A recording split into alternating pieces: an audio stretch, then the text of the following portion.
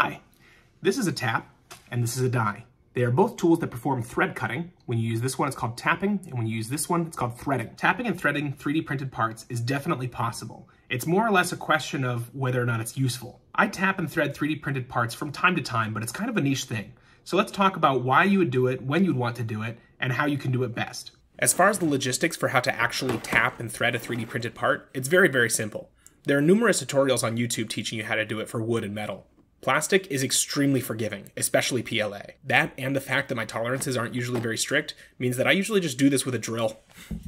I'm sure anybody that actually has any machining experience is probably cringing at me doing this right now, but for my purposes, my tolerances, my strength requirements, this is almost always the fullest extent of what I might need. In fact, more often than not, I don't need things to be perfect or even good, I just want them to be fast. So to that end, you can definitely drill by hand a tap into a 3D printed part. I think ideally though, you'd want a drill press and a little clamp, or even more ideally, just do it by hand. These are a couple test pieces that I designed and printed to make this video. If you have a part that you're going to thread, it helps if you add a little chamfer to the edge of it so that you can make sure that the die stays straight as you're cutting it through. Maintaining as close to a perfectly perpendicular angle is probably the most important thing for tapping and threading. Adding a little bit of chamfer at the tip will make it easier to start straight, which will make it easier to finish straight. If you look closely at a die, you'll notice that one end has sort of chamfered teeth. This is the same concept, to help you stay straight and perpendicular. If you've looked at the parts in the back, watched any of my previous videos, or have any idea how 3D printing works at all, you can probably already see why tapping and threading doesn't have much of a name in the 3D printing world. When you have a precision machine that can create something in any shape and size, what's the point of making it not the same shape and size that you need, including the threads? Especially when Fusion 360 and so many other programs have such an easy-to-use thread tool.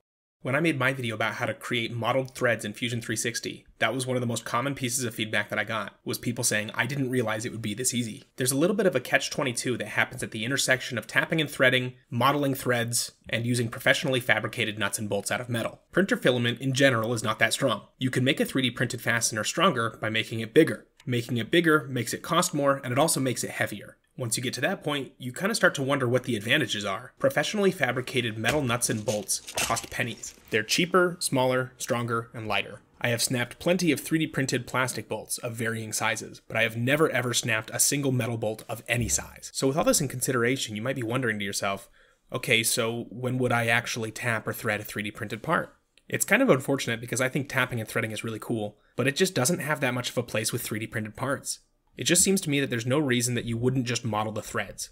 While recording this video, I thought to myself, okay, well maybe you would use a tap when you were printing a 3D printed part that didn't have enough room for a nut. But if you compare the size of the bolt head to the nut, they're pretty much the same size.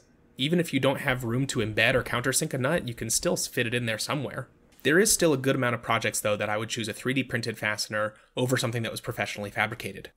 But the nice thing about the ability to 3D print and design everything about your own fasteners is you get to choose the color, you can embed things, you can emboss. I emboss text into them very frequently. You have a lot more room for creativity and specific designing. So between 3D printed fasteners and pre-made ones, I think it's kind of a toss-up. I can see an equal number of situations where I would want to use either one. And unfortunately, it's my opinion that as cool as I think tapping and threading 3D printed parts is, or really just tapping and threading in general, it just doesn't really seem to have a place in 3D printed parts. I guess rather than being sad that there's no reason to tap or thread 3D printed parts, I guess I should be excited that 3D printing is so advanced that I can design a tap before the part is even finished, which is, I think, something that 20 years ago we would have been really marveling at. Thank you so much for watching my video. I hope you learned something new. Please remember to like and subscribe, and I hope you have a wonderful day.